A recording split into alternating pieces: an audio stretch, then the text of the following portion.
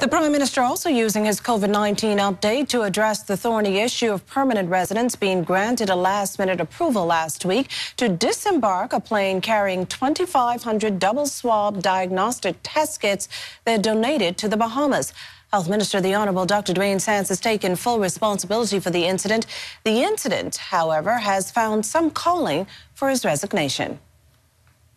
The protocol for allowing Bahamians and legal residents to enter the country at this time was breached last week.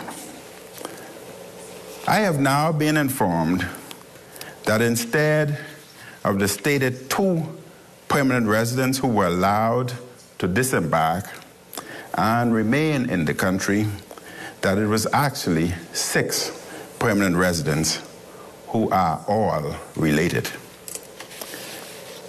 All of these individuals have tested negative for COVID-19 and will remain under a mandatory 14-day quarantine. The Minister of Health will issue a statement. Good news in the case of those citizens and residents hoping to return home. They've been given the green light to do so via New Providence or Grand Bahama unless approved otherwise. Those individuals in these categories are to make contact with the nearest Bahamas embassy or consulate to them.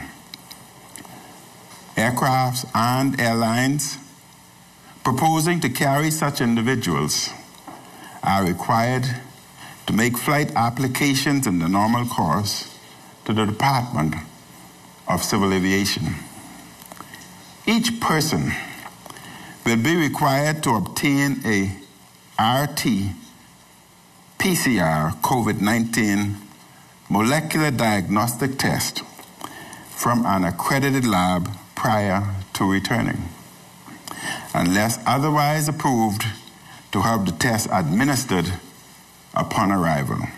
Now, if you're having a problem obtaining a test, the Prime Minister says the government's willing to help. And all those returning will be required to be quarantined for 14 days in a government quarantine facility or self-quarantine. They will also be subject to mandatory quarantine verification monitoring by the Ministry of Health.